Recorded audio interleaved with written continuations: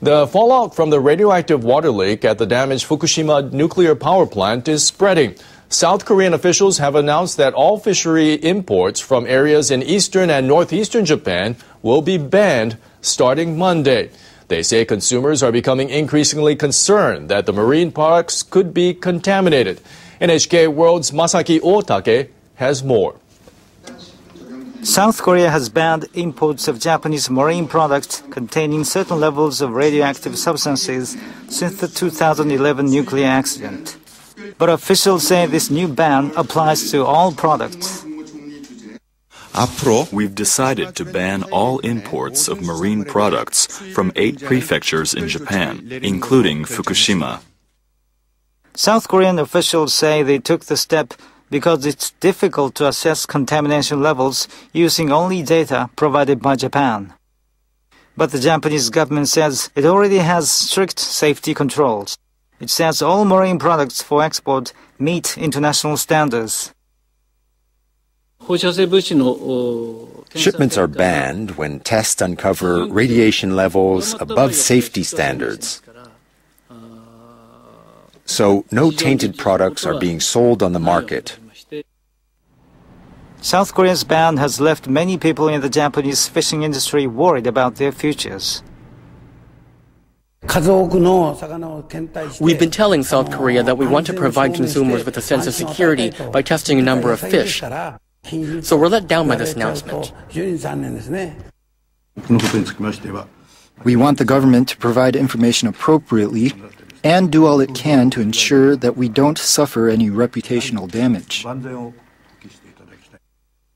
Officials at Japan's Nuclear Regulation Authority admit they did not disclose all information on radioactive substances leaking into the sea from Fukushima Daiichi, but they've promised full transparency from now on.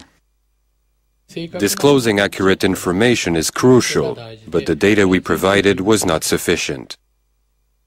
The agency has uploaded data about water leaks and radioactive materials in the sea onto its website in English. It also plans to send the data to foreign correspondents and embassies in Japan. Masaki Otake, NHK World, Tokyo. Japan's main fishermen's association is asking the government to do something about South Korea's ban. The head of the association has sent a petition to Japanese Industry Minister Toshimitsu Motegi.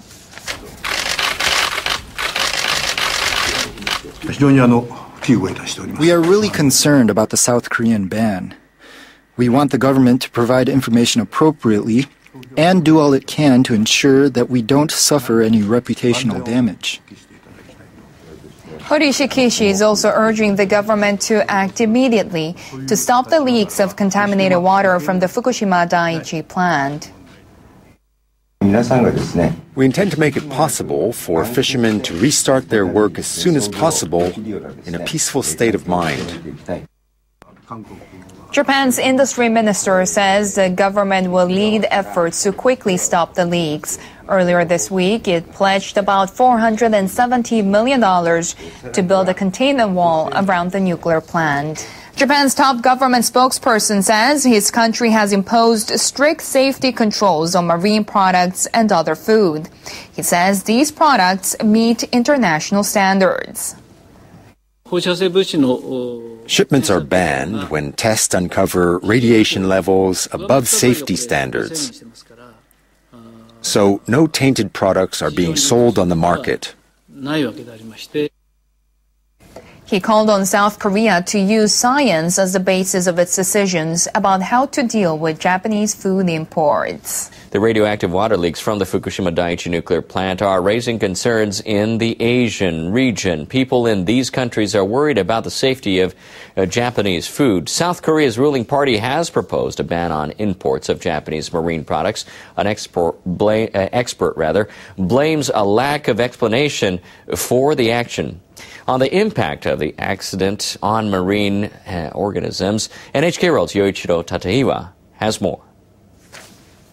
The situation at the Fukushima Daiichi nuclear plant seems to be worsening 2.5 years after the accident. The operator, Tokyo Electric Power Company, admits that radioactive groundwater has been discharged into the sea. The government is taking steps to prevent groundwater from seeping into the ocean. TEPCO officials have found high levels of contamination at the port inside the premises of the nuclear plant. But they say the contaminated water has been shielded and will not leak into the sea. In fact, monitoring of the ocean has not detected any high levels of radioactive contamination. Professor Jota Kanda has been studying ocean contamination of Fukushima since the accident. He says other countries have not had a chance to properly assess the data. People outside Japan don't have basic data, such as the levels of contamination of seawater and marine organisms, and what regulations the government has imposed. The prefecture government is restricting coastal fishing and measuring radiation levels in fish catches. It is also restricting shipments of fish caught offshore. Shortly after the accident, radiation levels higher than the government safety limit of 100 becquerels per kilogram were found in more than 50% of fish catches. This figure has dropped to 2% now.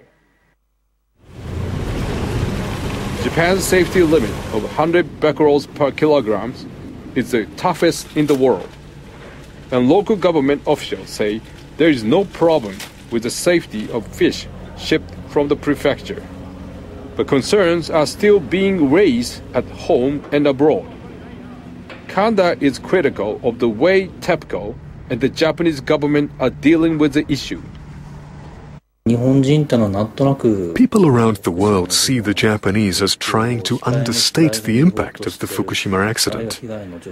They think we just keep saying our food is safe without showing them any proof. And I see their point. He says it will be difficult to dispel people's concern if TEPCO and the government don't change their response. Radioactive substances still remain in the sedimentary soil under the sea. We still don't know how harmful it is. The situation is better than on the land, but the concerns of people in other countries are quite understandable. We need more transparency in research.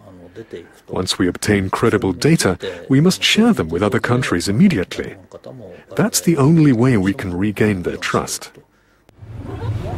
Kanda says the participation of foreign researchers in the study of Fukushima will help to increase the credibility of the research.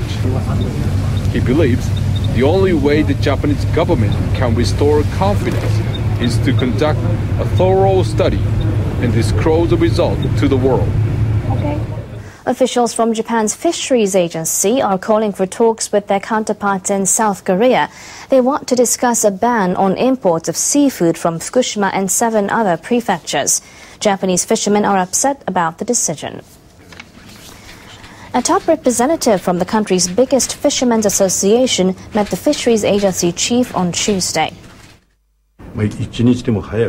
We want to ask for the government's effort and support so the ban will be lifted as soon as possible.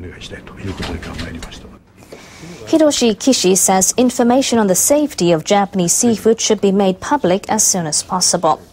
Fisheries Agency Chief Kazuyoshi Honkawa says Japan has already urged South Korea to reconsider the ban. He says Japanese officials want to hold working-level talks. Officials will have their work cut out for them in Fukushima. The operator of the nuclear plant says contaminated water from a leaked tank may be spreading. Workers detected a spike in the level of radioactivity in groundwater near the container. Engineers with Tokyo Electric Power Company estimate that more than 300 tons of contaminated water leaked last month from a storage tank near the number 4 reactor. They say some of it may have seeped into the ocean through a drainage system. On Sunday, workers collected water from a new well that they dug near the tank. They found 3,200 becquerels of strontium and other radioactive substances per liter. That's 5 times higher than levels found last week in a sample taken from another well. Workers are planning to dig more wells to determine the extent of the contamination.